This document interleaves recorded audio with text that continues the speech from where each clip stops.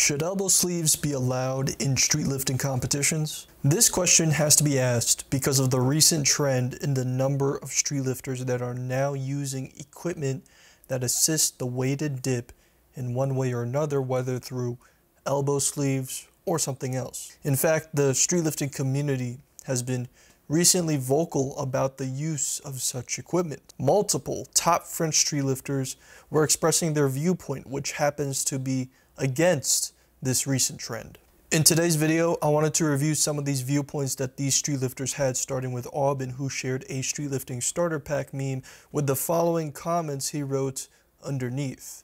Translated, he writes, "We're going to rename our sport. It's no longer street lifting, but assisted lifting. Get your wallets ready in addition to the entry fees for competitions with no cash prizes. For just 1,000 euros of equipment, you can start this street sport. Super powerful knee sleeves and elbow sleeves are prohibited even in powerlifting for the bench. On your marks, get set, assist yourselves." This is an interesting viewpoint because Aubin calls out the fact that not only do you have to compete in a sport where there are hardly any cash prizes, but in order to win those competitions, you have to buy additional equipment. And speaking for myself and perhaps for all other street lifting organizers, it's quite difficult at this point in time to include a sizable cash prize without a solid business model. For a sport without decades of established history, money is scarce from both a sponsorship perspective and a participant perspective. By default, street lifting has a prerequisite. You can't participate in street lifting if you can't do the bodyweight street lifting movements for reps. Therefore, you eliminate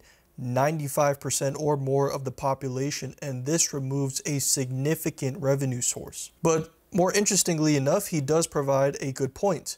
In addition to the physical barrier, which already limits the number of participants, there is now a financial barrier, which is to pay entry fees and specialized equipment. One of the best ways to accelerate the growth of anything is to have it accessible to as many people as possible. Therefore, having these two barriers makes the sport grow slower. Aubin also points out that knee sleeves and elbow sleeves are prohibited even for the bench, implying that the dip and bench should be treated equally in terms of the equipment usage. I think trying to compare the effects of elbow sleeves in the bench versus the dip is like comparing apples to oranges. It's two different movement patterns. The pressure of the elbow is significantly higher on the dip than the bench for an equivalent weight. Therefore, there is a justification to include elbow sleeves for dips from that perspective. One reaction to Aubin's meme was by Ludo, and Ludo points out that if a movement becomes too difficult, then you can just rely on equipment. Ludo says they are too lazy to become stronger. They rely on brands such as Inzer and SBD, and if it's not possible to lift the weights, then they just modify the execution rules a bit, and no one complains except for a few crazy people. Another very interesting take, saying that all equipment users are lazy. I think calling equipment users lazy is a bit of a stretch. Do we really think that someone like Tonio, who dipped 190 in sleeves, is incapable of setting a new sleeveless PR, which is currently 170? I have no doubt that Tonio could dip 180 sleeveless if he peaked. Ludo's viewpoint seems to imply that sleeve dippers are inflating their numbers by 30 kilos, and realistically, I don't think this is the case. Someone like Bench Crowley is able to do a 100 kilo dip with an 8-second pause, sleeveless. I think if he tapered from that lift, I'm quite positive he could get within 15 kilos of his elbow wraps PR. And Mika Scholes was only 7.5 kilos from his sleeveless PR during the DAC competition. Surely he should have dipped 150 if sleeves were as effective as Ludo claims. Also, the last part about the rules are very interesting. I've never heard of a case where organizations are purposefully changing the rules to make the rep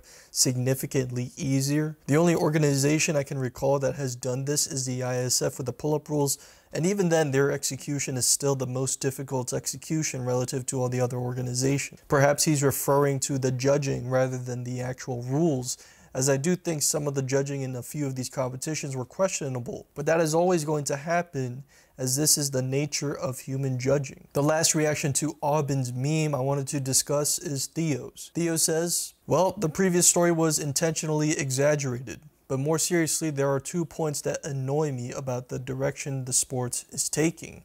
Elbow sleeves. Since we're doing street lifting, let's leave the street movements as they are. In powerlifting, they have raw and equipped bench, so we can do the same. Those who want to use equipment can have their own competitions. I've seen some street competitions where guys are wearing powerlifting singlets. I have nothing against powerlifting. I love the sport and participate in it myself. But we shouldn't try to be clowns and imitate others' identities just to make this great sport grow. Also, I'm okay with using equipment in squats to add more weight to the bar and achieve big lifts like in powerlifting. But I wouldn't mind the opposite either, as long as everyone is on an equal playing field. It's interesting that he points out that street lifting consists of street movements, which implies that they should be as accessible as the bodyweight movements. However, with street lifting, I don't think this is the case. I think the all-four format is a format that favors people with slightly higher income. To train it, you need a variety of different equipment, such as non-bumper weight plates, good dip bars, a high enough pull-up bar, ceiling space, a barbell, and a squat rack. None of the commercial gyms I go to don't meet all of these requirements, so it doesn't make sense to think that street lifting is just as accessible as something like street workout. Both sports require completely different setups. Also, it's interesting that Theo points out the use of singlets. It is allowed in the USA Street Lifting rulebook, and one of the reasons I allow it is because it lets lifters wear something that isn't loose and wouldn't get in the way during the movements. You're also free to wear compression t-shirts if you so choose. But I definitely did not allow the singlet just to copy powerlifting.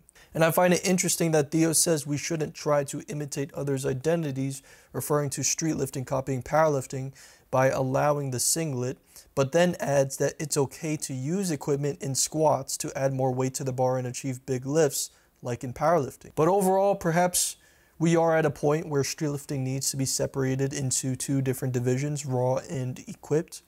I am supportive of the idea, but I am skeptical of how it will be executed. Are we going to allow elbow wraps and slingshots for the dips in the equipped division? Right now, Final Rep and ISF have the most influence over how street lifting is conducted worldwide. Currently, the ISF does not allow for elbow sleeves, but Final Rep does. And interestingly enough, the elbow sleeves are optional. I think if you wanted to have an equal playing field, as Theo suggested, perhaps considering that if elbow sleeves are allowed in competition, then all athletes must wear elbow sleeves to keep all the variables the same. Anyway, hope you guys enjoyed the video. If you did, make sure you leave a like and subscribe, and let me know your thoughts on whether or not elbow sleeves should be allowed in competition in the comment section down below, and I'll see you all in the next one.